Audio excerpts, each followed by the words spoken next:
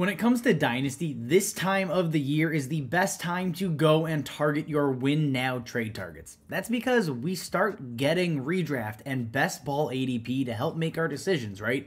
Who are people actually buying into for the 2023 season?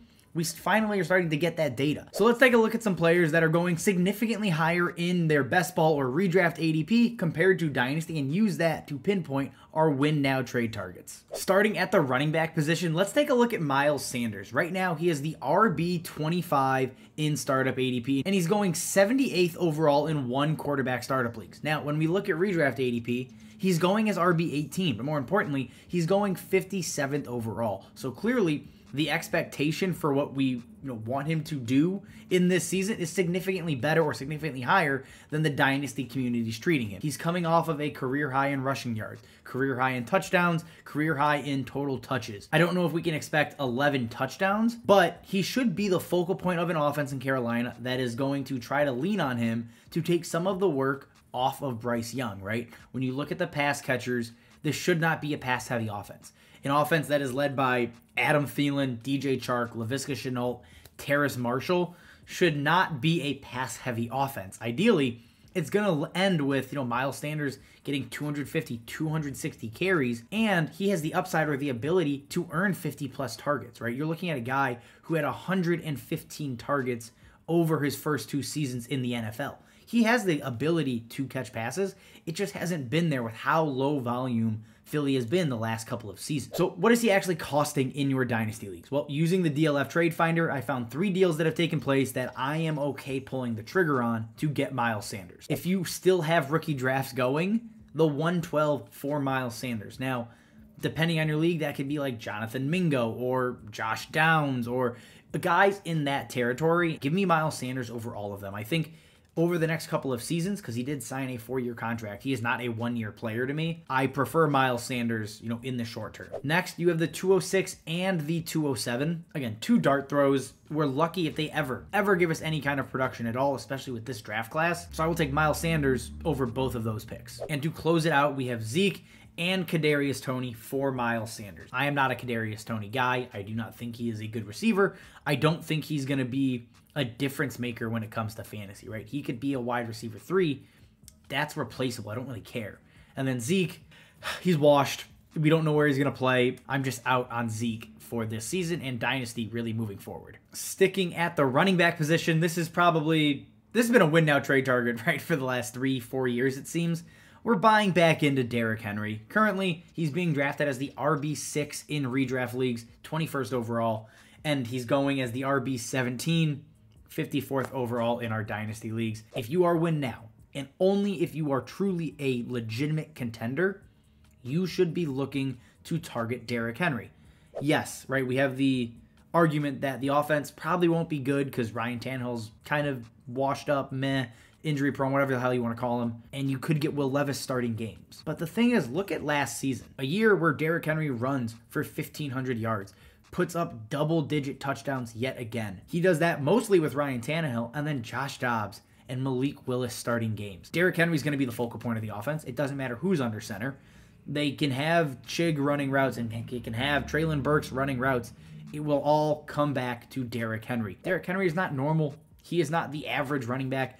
He may never hit a cliff. He just may retire one day. Honestly, Derrick Henry's probably going to put up another 300-plus touches, another 1,500 yards, and be a league-winning running back in Dynasty. And when you look at the price, he's really just going for cheap. I mean, you're looking at Chase Brown and a 2024 second. That was a recent trade for Derrick Henry. I don't understand that at all. When you look at a little more realistic trades, I think, he was flipped for the 110. Okay, so you're giving up Devon Achane, Kendry Miller, maybe, Zach Charbonnet. That's fine. There's a realistic chance none of those players are ever top 12 running backs, let alone top 5, top 6 guys. Derrick Henry this season will mean more to your fantasy team than any of those players most likely ever will.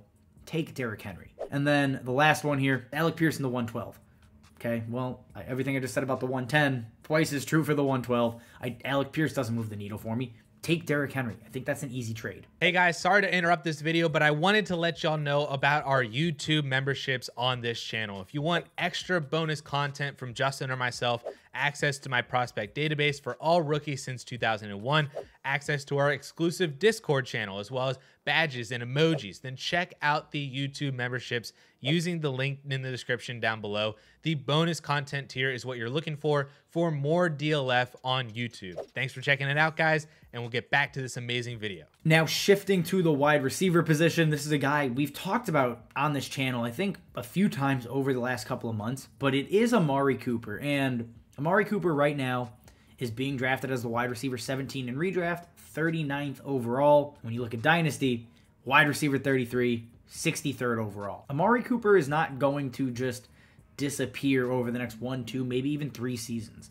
When you look at what he is as a wide receiver and what he can be with Deshaun Watson should he return to form, I am buying in Dynasty. I am buying in redraft. With Jacoby Brissett under center, he was the wide receiver 14 in points per game. He should be able to replicate that in some form with Deshaun Watson with a full offseason, again, with everything we just talked about. So that is a check in his favor. I fully expect him to lead this team comfortably in targets. While he may not get 27, 28%, Amari Cooper in the 25% range feels realistic, right? Even 24% with Elijah Moore, Donovan Peoples-Jones, Cedric Tillman. All of those pieces there, Amari Cooper is still the best receiver on the team. He is the most polished receiver on the team. And he should be Deshaun Watson's best friend, essentially, because everything I just listed. I pulled 2 trades for Amari from that DLF trade finder. So the first one is Mike Williams and the 307. I don't understand this at all. Mike Williams got first round competition. And while Quentin Johnston may not be a stud or a ready to go locked in wide receiver 1, he should push Mike Williams. They're going to play similar play styles. Mike Williams is hurt already. We may not even be available for the season. So I don't love that trade in any way. And then the other one here is Sky Moore, the 210 and the 212. That's just 3 pieces I don't care about. I don't know how else to say it. I'm not in on Sky Moore. We know this. It's well documented. The 210, the 212, total dart throws. Amari Cooper means more to you this season than any of those 3 pieces likely ever do at any point and at time at all. And to close it out, we have one more wide receiver, this time looking at Keenan Allen. Now, he's being drafted as wide receiver 20, 42nd overall, and in Dynasty, he is going as wide receiver 41, 90th overall. This has a ton to do with his age, right? Keenan Allen is 31 years old. He's coming off a season where he missed half the year. And the fact of the matter is, when he came back from injury, Keenan Allen returned to form. He was elite once again. You're looking at a guy that would have been a top 12 wide receiver in points per game, and the usage itself was just otherworldly, right? You're looking at a guy that put up a 26.8% target share, a 35% red zone share, and a 35% air yard share. So he saw a lot of targets, he saw a lot of targets near the end zone, and he saw a lot of targets deep. Those are the 3 things you want in a wide receiver. Now, the production for touchdowns wasn't there, but with Justin Herbert, that's going to come, right? Joe Lombardi is out. They have a new high-flying offense that should open things up, and Keenan Allen should be the main benefactor, right? And like I said in the Mike Williams trade, right? Quentin Johnston is there, but he is not a ready, tailor-made wide receiver 1 from day one. It's still going to be Keenan Allen. Quentin Johnston is going to push Mike Williams. He's going to basically relegate Josh Palmer to the bench. That's what happens. Keenan Allen is still going to be Keenan Allen. Even at 31 years old, he is much more likely, I think, to finish inside the top 15 wide receivers in terms of points per game than he is to finish outside the top 24. So if I'm a win now team, I'm a wide receiver away, a high profile, high level, high producing wide receiver away.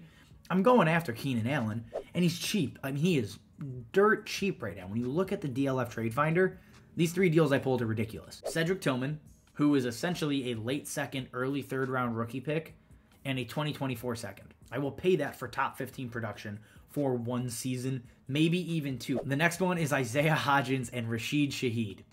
What?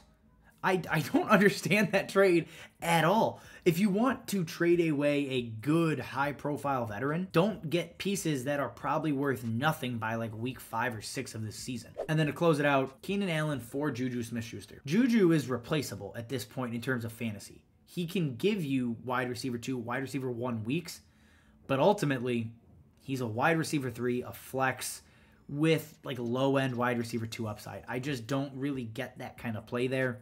I'm happy to take Keenan Allen over a bunch of, future middling seasons from Juju Smith-Schuster. Hey Justin, sorry to hijack your video, but I just wanted to add in one of my favorite win now buys right now at the quarterback position actually, and that's Matthew Stafford, who's currently the QB 22 in underdog best ball ADP, but he's the QB 29 in May DLF Superflex ADP, which basically means that the community thinks that Stafford is like a bottom 5 starting quarterback in the league right now, which is crazy. And I mean, I get it. He wasn't that good last year. He only played in 9 games, only threw 10 touchdowns, also threw 8 interceptions, then just didn't play it all over the second half of the season with a concussion and a spinal cord contusion. And this was after the whole like elbow sprain infection kind of thing that he was dealing with before the season even started. And on top of all of that, he's 35 years old, and if more injuries pop up, his time in the NFL may be limited going forward. However, I do feel like we are overreacting here for just a bad and injured season, almost like we forget that the year prior in 2021, Stafford was the QB 5 overall in fantasy with 4,900 yards, 41 passing touchdowns.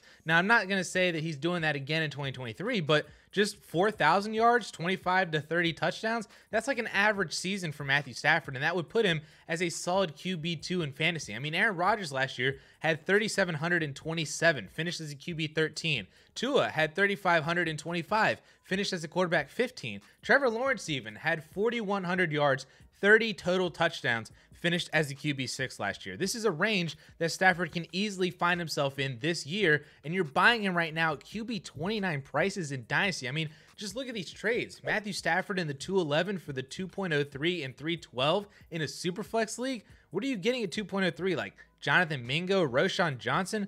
I'm sending all of that away for a QB2 that I can start in Superflex easily, and you're getting a late second on top of that as well as a kicker. Or what about Stafford for just Trey McBride in a Superflex league? I mean, I like McBride. I think that he has a lot of potential for sure, but that's all he is right now. It's just potential. For those of you out there with Trey McBride on your roster, he's probably not even your starter. He's probably your tight end 2, tight end 3 that you're hoping maybe you start a couple times this year and he develops into somebody that you can start every week. But Stafford, I know I can play every single week. He'll actually produce for you. So I'm taking Matthew Stafford over Trey McBride straight up. And then lastly, this one's really interesting. Matthew Stafford and Ramondre Stevenson for CJ Stroud. And this is really for some specific teams out there. But if you have CJ Stroud and he's like your QB3 that you kind of got out of luxury because you had an extra pick that just ended up being top 5 and you drafted CJ Stroud, but you are competing in 2023, I'm totally fine trading him away for Matthew Stafford, who will probably straight up just outscore CJ Stroud this year.